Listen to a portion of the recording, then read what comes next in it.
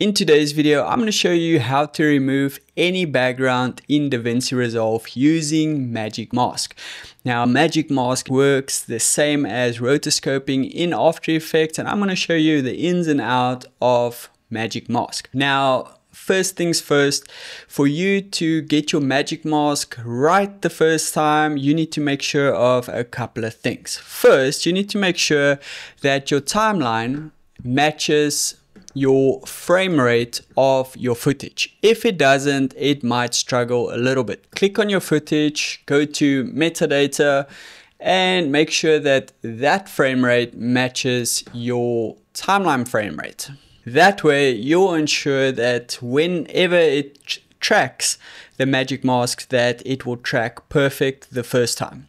Secondly, you want to make sure that the footage that you apply the Magic Mask on does have a lot of contrast. Now, Magic Mask does struggle sometimes if the foreground blends a little bit more in with the background, so you want to make sure that the foreground stands out from the background. That way, Magic Mask will work a whole lot better. So with those two admin items out of the way, let's jump in and see how to apply the Magic Mask. So on my timeline here, I've got a clip of a lady doing a thing with this bluish background. So I want to remove this blue background, and I'm going to show you after you remove it how to even remove some of the blue that stays behind. So first things first, let's jump to our color page where we will apply our Magic Mask. So this is where all the magic is going to happen. I'm going to press Z just to make this viewer full screen.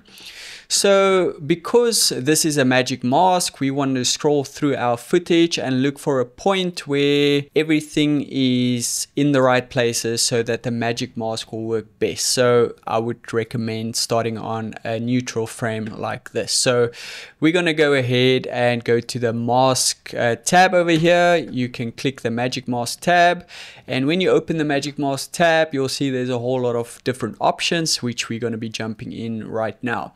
Now, if you take your arrow towards your subject, you'll see there's an eye picker with a plus sign. That shows that whatever we select now is going to apply the mask to.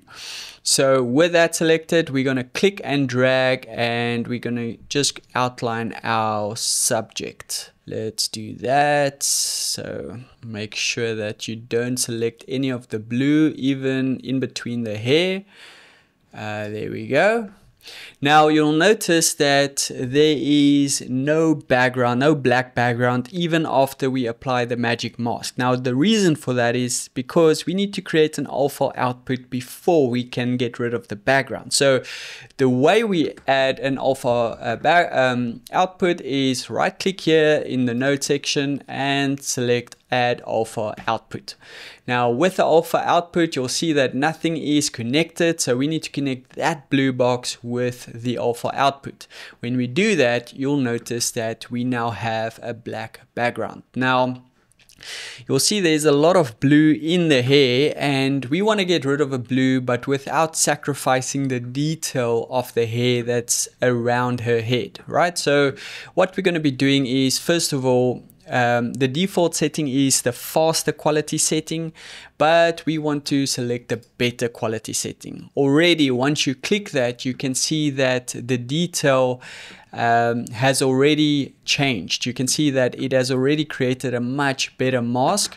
So we're going to go with the refine range, just play around with that, and as we do, we can see that it does get rid of the blues and make the edges a little bit softer.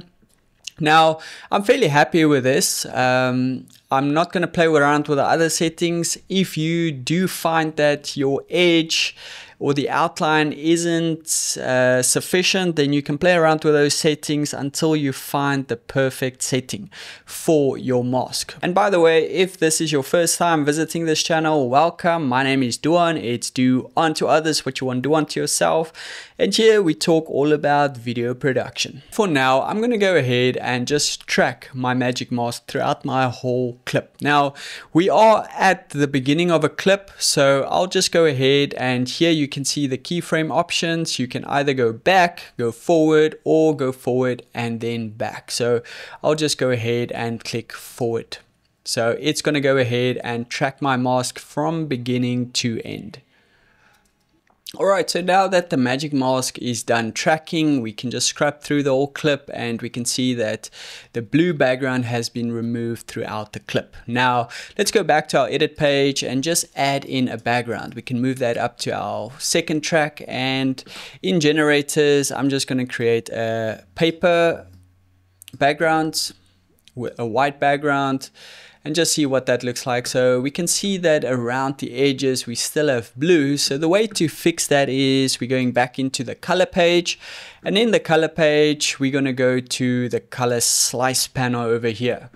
And so because that is a bluish cyan color, we're going to go into the cyan, I don't know how to pronounce that, and we're going to reduce the saturation. And as we do that, we can see that the blue goes away around the hair, and now we've got all the detail of the hair without the blue, which is perfect. That's what we want. If we crop the hair a lot more, then we lose the detail of the hair, and then the magic mask seems cheap, and we don't want that look. We do want it to look sharp, professional, with a lot of detail. So guys, I hope that this video was helpful. I'll see you in the next video. Cheers.